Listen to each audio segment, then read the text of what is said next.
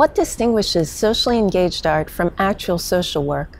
This is a fairly simple question that often comes up around projects of art for social change.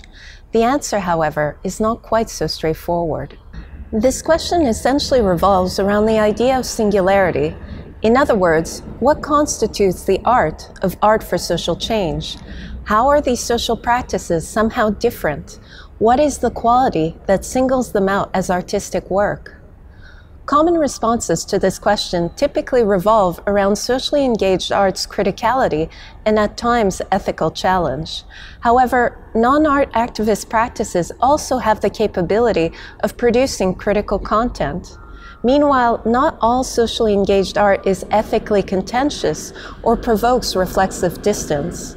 Therefore, these characteristics cannot really be said to effectively distinguish social practices as a whole from non-art interventions. In contrast to these common views, I want to propose a different answer to this question by focusing on art's artificiality.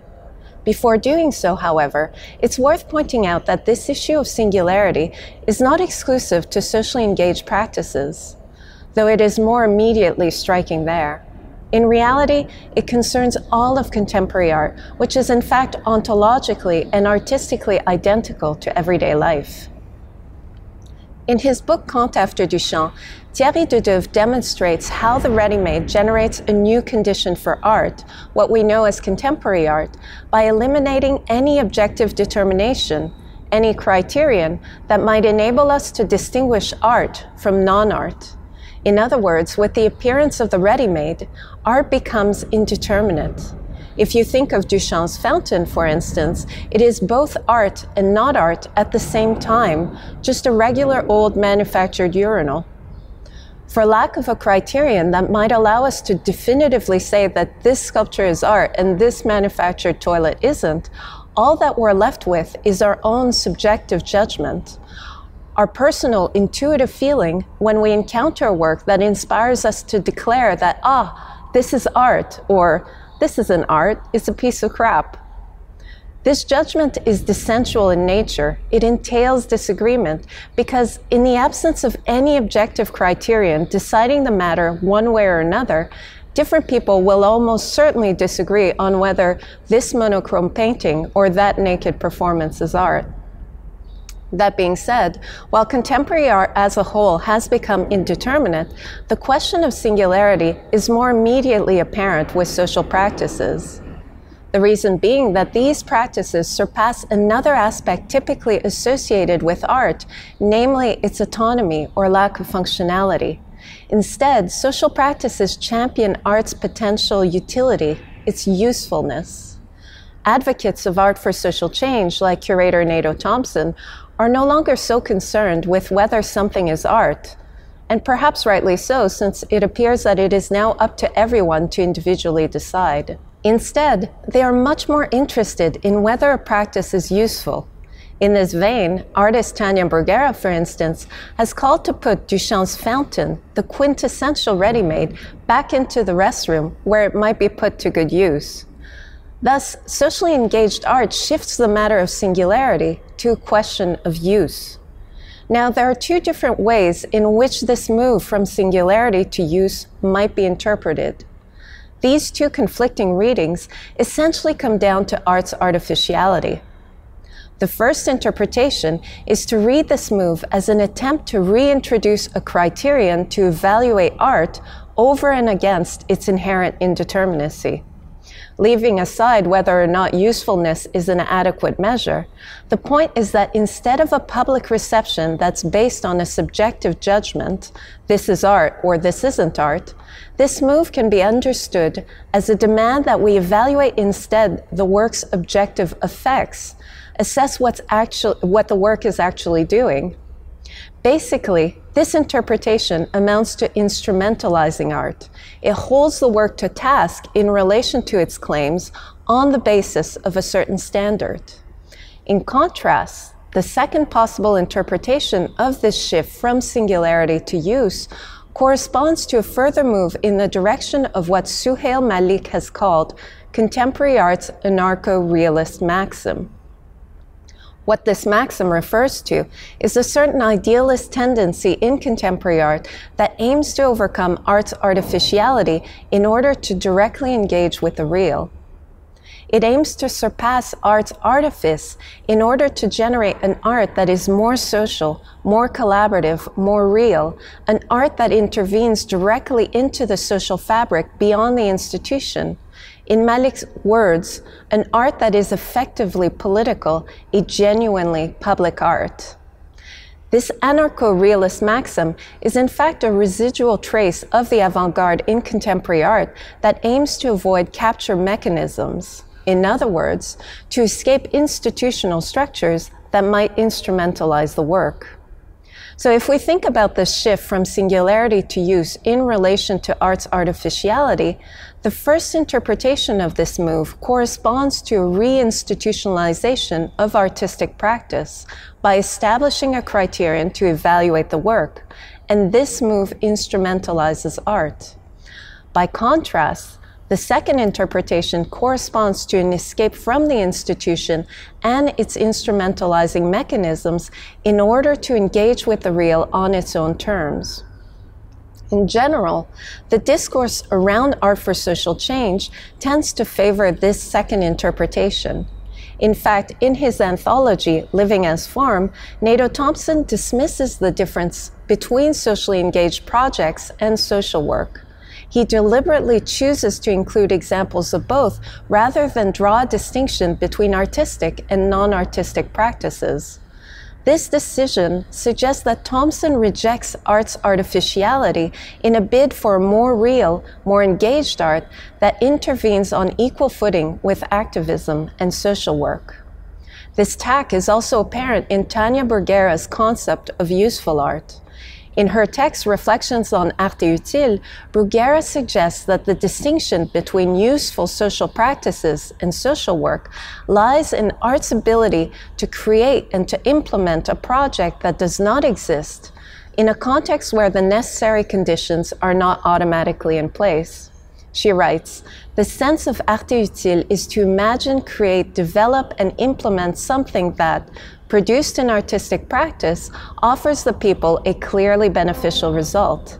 It is art because it is the elaboration of a proposal that does not yet exist in the real world, and because it is made with the hope and belief that something may be done better, even when the conditions for it to happen may not be there yet."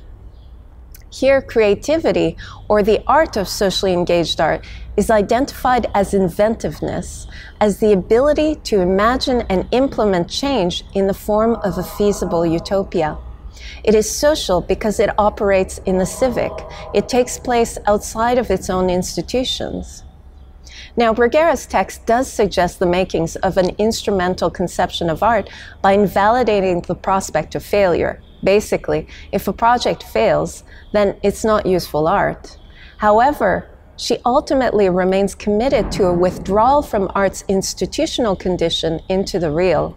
She states, "All art is useful, yes, but the usefulness we are talking about is the immersion of art directly into society with all our resources.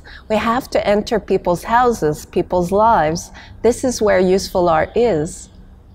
If we think about Bruguera's claim in relation to our initial question, what distinguishes socially engaged art from social work, inventiveness and imagination don't really provide an answer because they're not exclusive to the arts.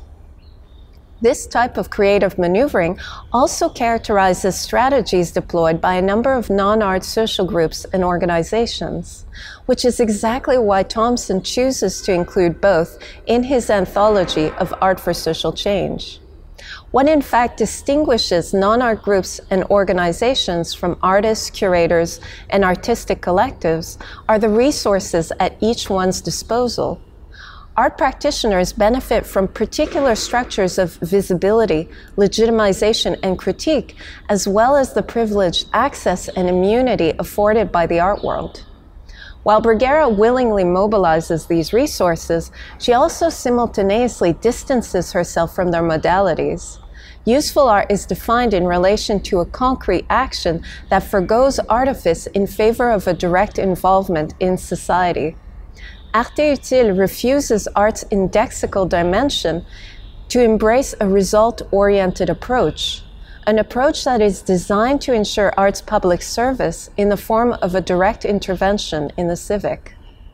But as much as Bruguera may affirm that Arte Utile functions directly within reality, it always remains in art from the perspective of art, thus the ideality of this kind of exit strategy. To sum up, if we come back to this move away from art's singularity in the direction of art's usefulness, while Thompson and Bruguera's account aim to evaluate art's effectiveness in the face of its inherent indeterminacy, both deliberately forgo its artificial dimension. Their respective positions further undo art's distinctive artfulness, its artifice, for the purpose of effectively acting upon the real. But in doing so, they abandon the possibility of establishing use as a criterion more globally by forgoing the particular mechanisms through which art institutes. This special capability of art to institute in culture, as culture, in other words, the distinct capacity of art, both artworks and its distribution networks, to stabilize meaning and value, not only distinguishes it from social work, it can also guarantee a wider, more solid, and long-lasting impact for social practices. In contrast, by forgoing art's artificiality, the anarcho-realist move inadvertently perpetuates the framework and mechanisms by which power reproduces and expands in the cultural field. But before going into more detail, it's important first to understand why socially engaged practices tend towards this anarcho-realist maxim. In other words, why proponents of art for social change strive to distance themselves from art's artificiality and to exit art institutions. Simply put, artifice is typically associated with spectacle, whereas art institutions are perceived as a context that depoliticizes art. In brief, the rationale behind numerous social practices turned towards life is grounded in Guy Debord's seminal book, The Society of the Spectacle. In it, Debord argues that the spectacle has become the dominant model for social life. He defines the spectacle as a social relationship between people that is mediated by images. According to Debord, all that once was directly lived has become mere representation. With this in mind, a number of artistic practices from the 1970s onwards come to gradually reject art's artificiality, understood as representation, to immerse their work in life as part of a project to repair the social bond. Meanwhile, art's institutionality, which is in every way tied to its artificiality, is seen as the site where hegemonic power absorbs and neutralizes critique. In this respect, we can think of renowned sociologist Pierre Bourdieu, who warns that art institutions, in their hermeneutic presentation, recode practice as discourse. He argues that they reduce social relations to communicative relations, and more precisely, to decoding operations. More recently, Jérôme Glichenstein has suggested that institutions contribute to art's lack of traction. He describes how museums can depoliticize artworks the moment they are sanctioned by focusing on an extreme example of transgressive art involving an illegal action.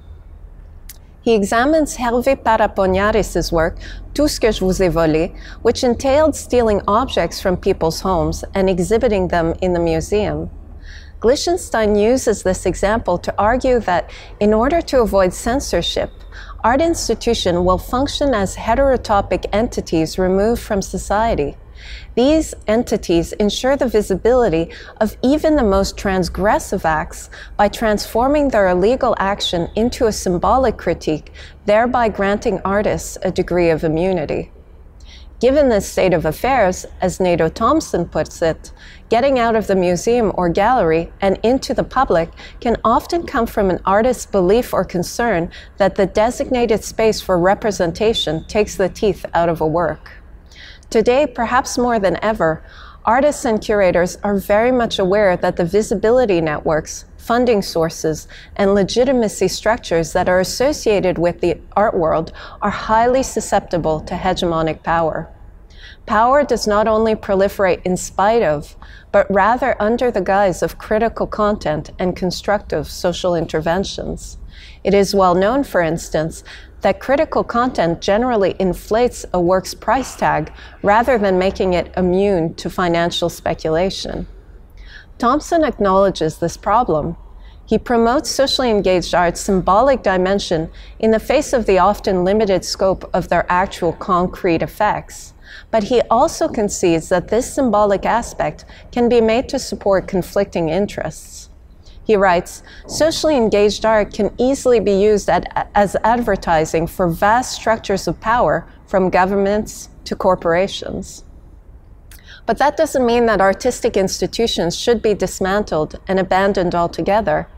By forgoing art's artificiality in favor of the real, curators and artists remain stuck with the problem of the symbolic as an indeterminacy that opens art up to dominant power.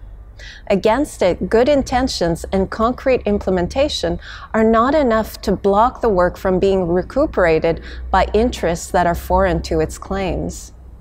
Beyond intent and execution, these works need backing by more official structures capable of guaranteeing the significance of their processes and outcomes long term. In order to be effective, socially engaged art can't solely rely on sustained sociality and concrete implementation in the real. It's not enough that they perform a tangible action with beneficial social effects. Such actions also need to be aimed at a more just institutionalization, which requires stabilizing meaning and values. In the absence of an institutional structure capable of securing their value and semantic charge, artworks are too easily recuperated. As Thompson noted, they risk unwanted co-option as vehicles for the proliferation of power. Now, if we return to our initial question, the proposition here, based on Malik's argument, is that contrary to the anarcho-realist tendency in contemporary art, which insists on social intervention, implementation, and ongoing collectivity, what might give more traction to socially engaged art and simultaneously distinguish it from social work is instead an affirmation of its artifice. For according to Malik, affirming artificiality can give art a negative power of judgment. It can enable the construction of new criteria to negate causes of indignation beyond dissensus, beyond mere disagreement. What Malik argues is that from the moment art absorbed its own negation, this avant-garde abolishment of all criteria differentiating it from non-art, contemporary art has undertaken a systematic critique of institutions. It has continuously destabilized the criteria for their enduring semantic security. But while this critique has proven necessary and justified, art has failed in the process to replace unjust institutions with more just entities. Instead, contemporary art has normalized this kind of continuous deregulatory mechanism, which has led to this idealist desire to escape into the real. For Malik, affirming art's artificiality and institutional condition is a way to stabilize meaning so as to formulate an effective negation of specific instances of injustice. By contrast, any escape into the real that renounces art's artifice basically forgoes the institution that underwrites the condition for its intervention. To illustrate this, we can think of speech acts. For instance, the act of marriage is underwritten or secured by an institution, the institution of marriage, without which the words I do are semantically indeterminate and stripped of all effect. They can mean anything like, I do like you, or I do think this ceremony is cool, and they no longer affect a change in the status of the person saying the words from single to married. In contrast to approaches that promote a more real implementation, Malik argues in favor of instrumentalizing art without escaping its institutional dimension. In sum, it's no wonder that social practices are continuously met with the questions, is this art, or how is this different from social work, given their continued attempts at immersion into the real. But these renewed efforts have in fact further opened social practices up to the type of co-option they're forever trying to evade through their super-idealization of the real. In effect, as Malik demonstrates, the real of art is in fact its artificiality, its status as an institutional practice embedded in a set of power dynamics that can be affirmed or negated once acknowledged without recourse to dissensual judgment. By providing criteria and semantic stability, as sociologist Luc Boltanski remarks, institutions inscribe into reality. They make non-existing being real. If we return to Bruguera's claim, a moment of inventiveness in art is not one that imagines and implements change. Instead, I would argue, like Malik, that it is one that constructs the identification, understanding, and negation of causes of indignation to insurrectionary effect. Importantly, this can only be done through work that acknowledges its inherent artificial and institutional condition without fetishizing the present. Thus, beyond moments of good civic contributions, beyond the production of alt socialities, the transfer of skill sets, and so on, socially engaged art should also endeavor to do what art does best as an artificial and institutional practice, that is, to fix sense and provide value in order to hold to account. In this way, beyond its concrete projects, these social practices might also serve as a model of commitment and an instrument of accountability, putting all of us to task.